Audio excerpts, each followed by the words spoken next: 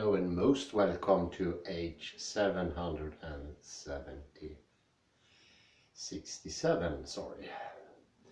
We're recording here in Eggvena. It's been a rather long day. I traveled from Gothenburg today. And I have been visited by my muse. It's been very interesting, and at least 4 hours of writing today with new ideas, so it's a bit tiring, but I'm going to take something completely different from what I had as ideas today, and this is something I read many years ago in Dissemination, and it's Derrida on Plato's Pharmacy. I call the lecture Derrida Turns Scientific with Pharmacon, and the reason is this is quite fascinating. Medicine has discovered that a little doesn't do any harm. Even that little poison goes a long way, so to speak, to make an anagram of Mrs. Doolittle. This surprised me a lot. It turns out all the most dangerous poisons that surround us, that we are so warned about. For instance, lead, cadmium, arsenic, nicotine, caffeine, and even radioactivity is actually good for us to a certain amount. And I think the word is here quantum satis in Latin, in an adequate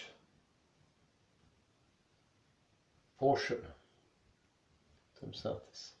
And this is really interesting. It's something that Derrida already discussed. We can actually deconstruct even chemistry or biology or medicine, all the three. Isn't that interesting? I had no idea it could be that such a terrible thing like radioactivity is actually not only beneficial but also necessary. A complete lack of what is called ground reactive radioactivity, that is in different amounts all over the world, in the earth. If it's too little of that, it's very harmful. So dissemination is not only about literal text, it's not only about philosophy, political theory and such things, it's even a bit more. And does it ring a bell? Well, somewhere I'd say that this marginalization, we say that something is more important than the other, it's also valid within chemistry. We know all the centralization. I like the idea that in music, melody, it's much more important than harmony. Speech, of course, is better than writing. Nature, remember Rousseau, is better than civilization. And sex is much better than fantasy or masturbation. This is a sort of supplementary thinking, that the other one is something unnecessary and that is added. And that was actually, all these relates to Rousseau. And I don't think it was dear old Rousseau who instigated these things, but they are constantly present because people today, I just had a brief look before on the internet, what people think about different poisons. I'm myself very interested in mushrooms. And this is something that's been going on for at least 4 decades, and that's the metal cadmium. It's a lethal metal in high doses, and it's been warned that the family of the champignon, a very lovely family, they can be found in abundance early on in the mushroom season, already in June, July, And you can find them in places where you usually don't find mushrooms, like in the city, well, around the yard, in the lawn, parks, everywhere. And people avoid them like plague today because they contain cadmium. Well, listen to this. 40 years of avoidance, and now it turns out this cadmium is actually good for you. The very low level cadmium is something that your body needs. So, how many million tons of champignon has been avoided thanks to its centrality? So these things are actually effectful. And for me, this is sort of a revenge. Because when I studied philosophy, Derrida was outcast. He was the worst of the worst. He could not get any worse than Derrida.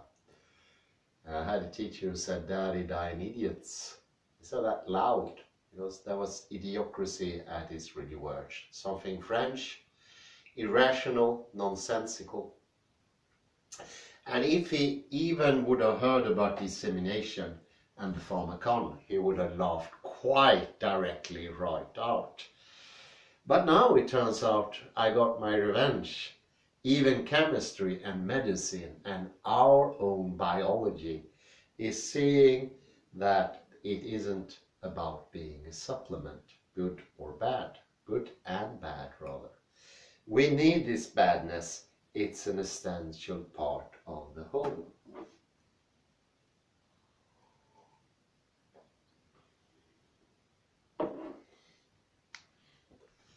So what Rousseau was looking for, that was the fullness of the presence.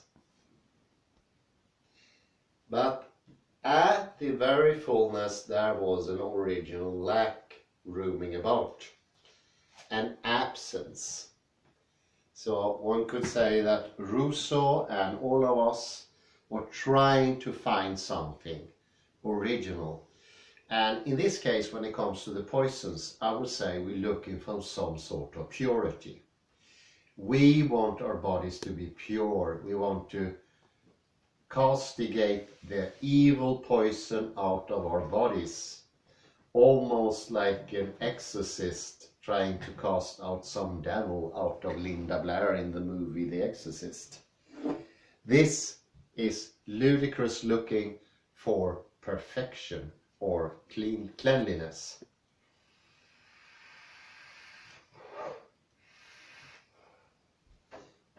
And now medicine showed this very looking for something original, something pure, not a copy, not a falsification, not something second-hand, but the very original. This purity, this original, is lethal in the long run. And especially one of these poisons, arsenic, is essential, not something we can be without.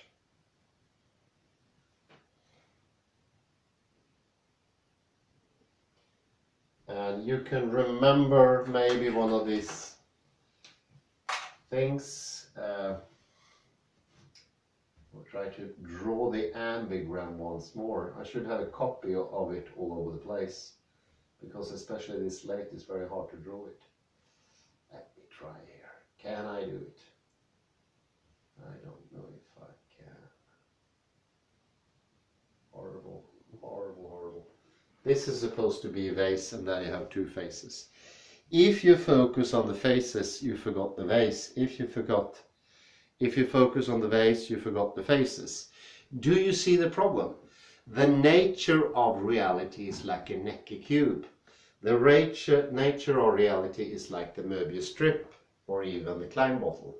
But if you try to centralize, like Rousseau, Descartes, Marx for that reason, Searle, and any other philosopher of ranks, you are bound up to end up in the same problem. And especially this thing with poisons. Another thing that's quite interesting is that we think relaxation is the only good thing.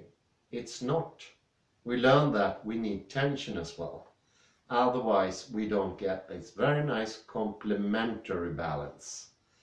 And modern man is looking for too much relaxation. Of course, there should be a difference between work and free time, but over-relaxing is not the cure.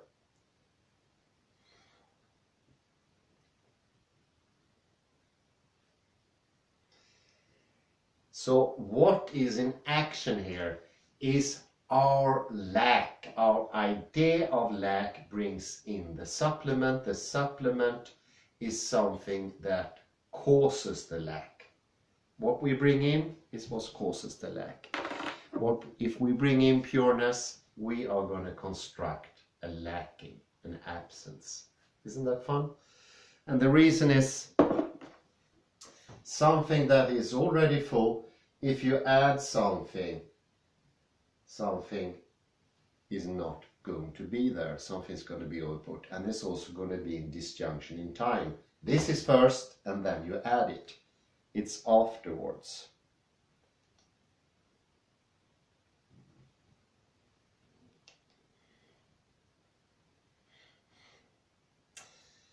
In some way, you could say that the French anthropologist and human friend Lévi-Strauss was similar. He was also looking for the pure natural man, something that was unaffected by our vices, our impurities. So he saw culture as something that was corrupting, perverse. And he also thought there was some naturalness to the original uncivilized man. And that naturalness was inherent from the beginning, whereas in the culture there was an original lack present already. And I think the presence is the most important thing. We are looking for presence. It's the now that's important. The closer we get to the now, the better it is.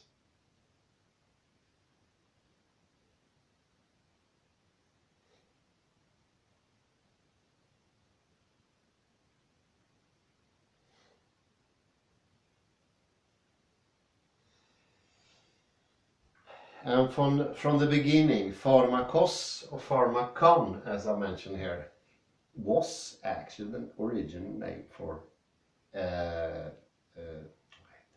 scapegoat. Something that you directed all the evils to and said, you go away, we need to cast you away. And this is actually the same tendency, but the opposite. You take something away to make the original even more pure.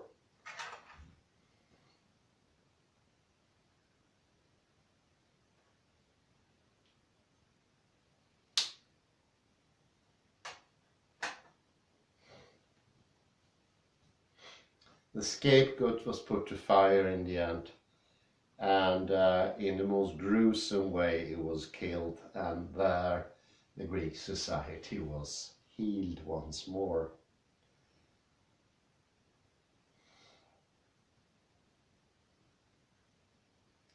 And also very interesting is that Derrida mentions writing as a pharmakon. It was something that Plato himself or Socrates pointed out it to be.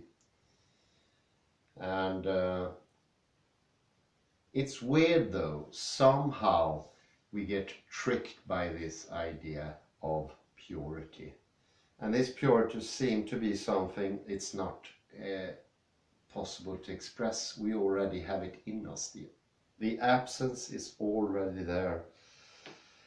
And it seems to be in between what is inserted in the text and what the text is supposed to be about. And in between that, there is something that Derrida called dissemination. It's of course to do something with semination, in Swedish befruktning. And we're looking where in the text does it get blessed by this semination. And dissemination is, of course, the meaning, what it means somewhere in between the lines, in between the letters, in between the words, somewhere in between. We're looking constantly for some sort of presence. It has to be there somewhere in the whole thing. It cannot be spread out. It cannot be outside. It cannot be both. It has to be only one, and it has to be here and now. And oddly enough, that goes completely well with chemistry and biology. This search for purity has developed into frenzy. And we have even today a certain specific way of eating disorder. And it's people who are avoiding things in the idea it's going to make them purer. Just like the wild man in Rousseau or the savage in the ideas of Saussure.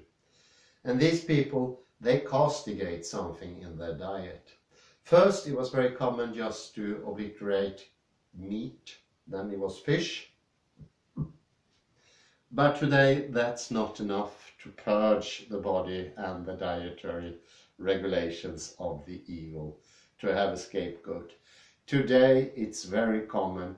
You also have to take away milk, eggs, and even, have you heard that, Kalle? What is the latest, something you like, they take away now? You can't even imagine. Vanilla glass. No, that would be even, that's going to be the next thing. Honey. Can you imagine why?